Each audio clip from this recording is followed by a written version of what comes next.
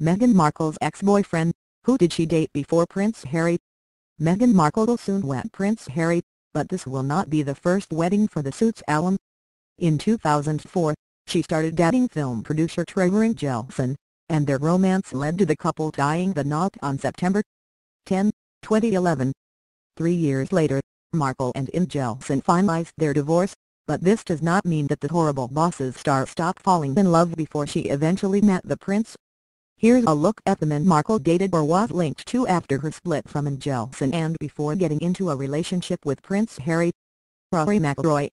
Less than a year after her divorce, Markle was linked to professional golfer Rory McIlroy. The two were spotted out on a date in the summer of 2014, but they confirmed the real status of their relationship. Corey Vitiello. In the same year, Markle started hanging out with Corey Vitiello, and the two got into a relationship until 2016. The Daily Mail previously reported that Markle dumped Vitiello after she met the prince. They were a very handsome pair and well-suited, but you got the impression it was a sometimes superficial relationship. Corey was always very focused on his job and his work.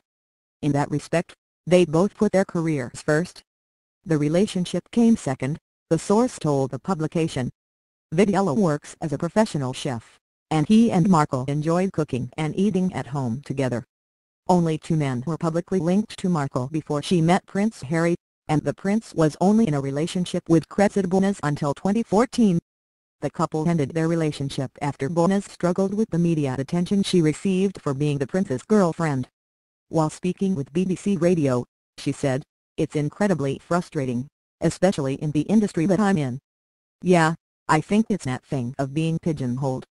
Especially in this country, I find people are very quick to put you in a box or put you in a corner and think, oh well you're that so you must be this.